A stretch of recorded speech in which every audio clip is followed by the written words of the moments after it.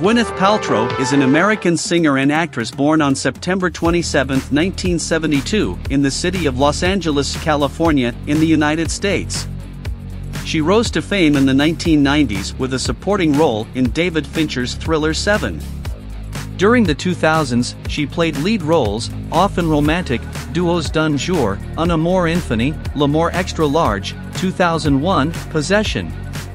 However, only the dramatic comedies like The Anniversary Party, The Tenenbaum Family, released in 2001, were well received by critics. Her dramatic projects were critical failures, the biopic Sylvia in 2004 and the blockbuster Sky Captain and the World of Tomorrow 2. Gwyneth Kate Paltrow is the daughter of television director and producer Bruce Paltrow and actress Blythe Danner and sister of Jake Paltrow, a theater director.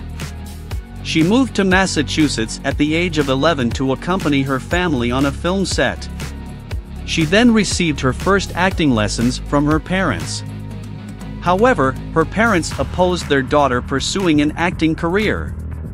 After dating Brad Pitt for 3 years, with whom she ended the engagement, she had a 3-year affair with Ben Affleck, then briefly with Luke Wilson. She was 30 years old when her father died of throat cancer. In the same year, she met Chris Martin, the lead singer of Coldplay, backstage at a show. They got married on December 5, 2003, and Gwyneth Paltrow quickly gave birth to their first child in May 2004, a daughter named Apple. Reports on Paltrow's life. The actress appeared in a Park City court on Tuesday for the start of a trial about a 2016 skiing accident in Utah. Paltrow is accused of colliding with Terry Sanderson, causing several serious injuries and then leaving him, while both were skiing on a beginner's race at the Deer Valley Resort 7 years ago.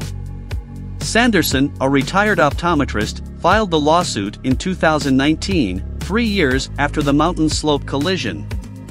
Since then, he has claimed that the accident left him with a brain injury, for broken ribs, and emotional damage.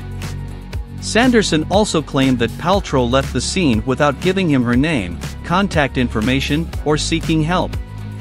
Paltrow's lawyer, Stephen Owens, told the jury that Sanderson's claims that the actress fled the mountain after hitting him were completely fabricated. In an initial version of the lawsuit, Sanderson sought $3.1 million in damages.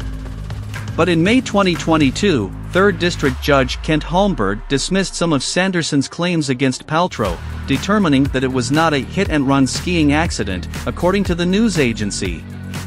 The 76-year-old man is now seeking $300,000 in damages.